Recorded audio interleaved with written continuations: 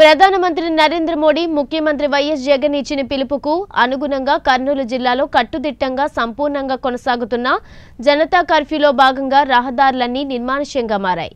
దుకాణాలన్నీ మూసివేశారు. పెట్రోల్ బంకులు మూతపడ్డాయి. అత్యవసర సేవలు తప్ప సకలం స్వచ్ఛందంగా కర్ఫ్యూ నిర్వహించారు. బంద్ కారణంగా ఆర్టీసీ బస్సులు, ప్రైవేటు బస్సులు డిపోలకే పరిమితమయ్యాయి. జనసంద్రం లేక రోడ్లన్నీ నిర్మానుష్యంగా మారాయి.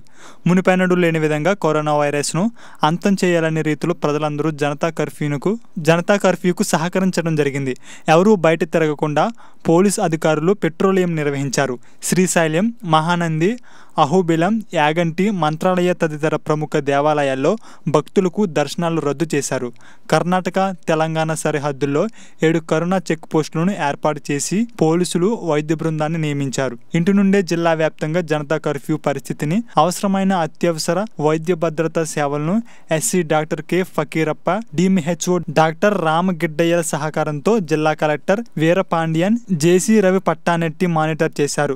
జనతా కర్ఫ్యూ వల్ల సంపూర్ణంగా ఇళ్లకే పరిమితమైన ప్రజలు, ప్రజాప్రతినిధులు, అధికారులు, వ్యాపారులు సకలం స్వచ్ఛందంగా బంద్ నిర్వహించారు. దీంతో వీధులన్నీ నిర్మానుష్యంగా మారాయి. లోకల్గా ఉన్న రెవెన్యూ స్టాఫ్, తహసీల్దార్ కానీ, విఆర్ఓ, ఆర్ఐ, డిప్యూటీ తహసీల్దార్ కానీ, ఎంపీడీఓలు, మున్సిపల్ కమిషనర్, తర్వాత పోలీస్ ఆఫీసర్స్, మెడికల్ ఆఫీసర్తో కలిసి ప్రతి ఒక్క ఫారిన్ రిటర్నింగ్ హోమ్ని విజిట్ చేస్తున్నారు.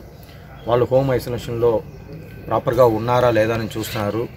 వాళ్ళు మేము చెప్పిన అన్ని విషయాలని పాటిస్తున్నారా లేదా అని కూడా వాళ్ళు చెక్ చేస్తున్నారు.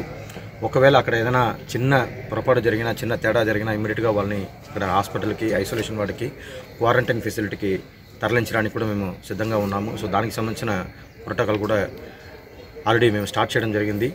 దానికి సంబంధించి జాయింట్ కలెక్టర్ గారు, ఎస్పీ గారు మార్నింగ్ నుంచి దాన్ని ఫాలోఅప్ చేస్తూ ఉన్నారు. ఒకసారి ఆ రకంగా మన జిల్లాలో ఎక్కడైనా ఏదైనా జరుగుతున్నట్టుగా ఉంటే మన రాయలసీమ యూనివర్సిటీలో తయారు చేసిన క్వారంటైన్ ఫెసిలిటీకి మేము తరలిస్తాము. సో దానికి సంబంధించిన ఏర్పాట్లు కూడా జాయింట్ కలెక్టర్ 2 ఆధ్వర్యంలో అక్కడ మన సూపరింటెండెంట్ ఇంజనీర్స్ అన్ని డిపార్ట్మెంట్ కలిసి ఏర్పాట్లు చేస్తున్నారు. కర్నూలు మున్సిపల్ కమిషనర్ కూడా కలిసి చేస్తున్నారు.